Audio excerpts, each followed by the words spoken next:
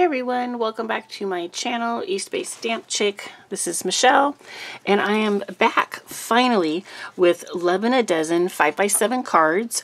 I have a brand new sketch and guide, so this is sketch and guide number 3 for everyone, and this will be a free PDF download.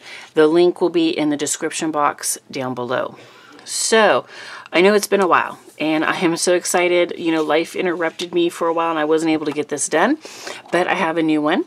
This right here will show you exactly all the materials that you need to complete a dozen 5x7 cards, and it'll tell you exactly what I used to make my first set of 5x7 cards. And it does give you a few ideas as far as if you want to change it up. And if you just want to make one card, it gives you all the measurements so you can just make one card, because maybe you don't need a dozen.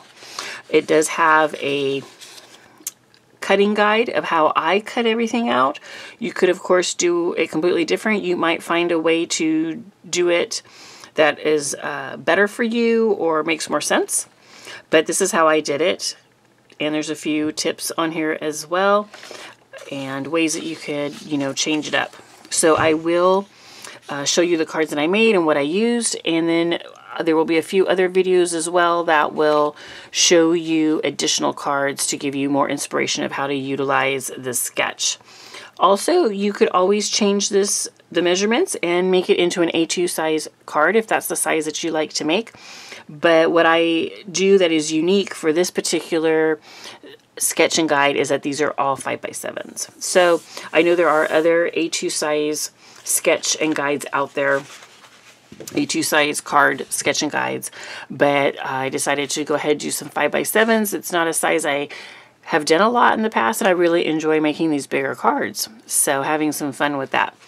All right, my cards today, I used Echo Park Victoria Garden patterned paper, which is a really old collection kit, and one of my missions was to get that kit used up in January, which is when I made these cards. So I used 2 pieces of 12 by 12 paper from that kit. I used the LDRS Trailing Hummingbird stamps, dies, and stencil. And then I also used the My Wish for You, which is the sentiment stamp set. So this right here is a look at the LDRS Creative Trailing Hummingbird stamp set. Okay, so that's the one that I used. And well, I have some extras in here, so you can't really see the back. Let's move those. If I can get these out. There we go. So you can see it's really pretty. Look at that. Really pretty. I am going to say that making these was hard. So there is a definite trick to getting those made where they fit with the die set that comes along, because the photopolymer that stamps are made out of is super stretchy, so it was really difficult to get this correct curve right here on this end. So this was a tough one. So I don't know if I'm going to be using it again or not. This is the sentiment, which is called My Wish for You, and I used Best of Luck to You.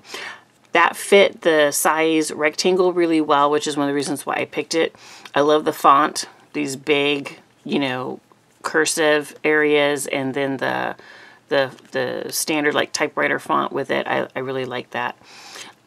So that was why I picked that. And then of course it has matching dies, and then it also has a stencil set. So this is really cool because it allows you to do some quick coloring for the bird and for the rose. So this was really simple when it came to the coloring, because you just use your inks. And I used Catherine Pooler inks, and then I added some gold sequins on here. So these are the cards.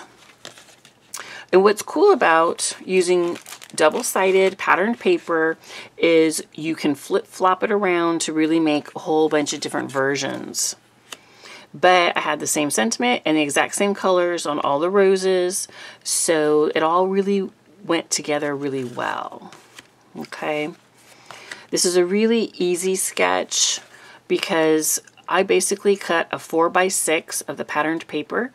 and then cut an inch off the left side of every single one, and then was able to mix and match all of these 1-inch strips and flip-flop them because there was patterned paper on both sides.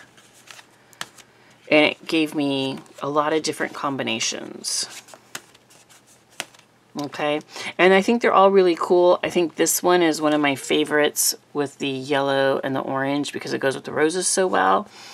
But I have to say, I like them all. And it's just really springy looking, which is one of the things I was kind of going for, was a more of a spring look, right? Because it's February, we're still kind of going through winter, but we're all thinking about spring. So really pretty, and I got to use up some pattern paper that was really pretty old. So that was cool.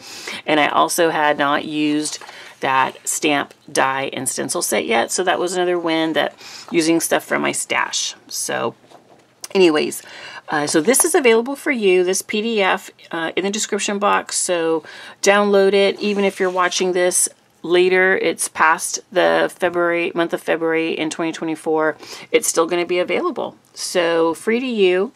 I hope you have some fun with it, and I hope that if you make these and post them on social media, please tag me, East Bay Stamp Chick, or you can use hashtag #LovinADozenCards, any of that to get me to notice. I'd love to see what you create as well, and there will be additional videos showing how to use the card sketch, coming up with alternatives and other cards. You know, this is rectangle, but this could easily be an oval right here. You could change the size of this rectangle to fit your sentiment or your stamp, whatever you're using, your ephemera. So there's lots of options, and this is a really easy one that you can do a lot of cards really quickly. So if you need to make a lot of cards, or you want to give a set of cards to someone as a gift, it'd be very easy with this one to really do a whole bunch of them. You don't have to use any dies. You can use your paper trimmer and just cut it all out and get it ready to go. All right, so I hope you love this. Please subscribe and like my channel if you like the video. If you enjoy this video and you want to see more, and leave me a comment and let me know what you think about the cards and the sketch, and if you're going to use it or not. All right, I hope you have a great day, and I'll be back soon with more crafty inspiration. Bye-bye.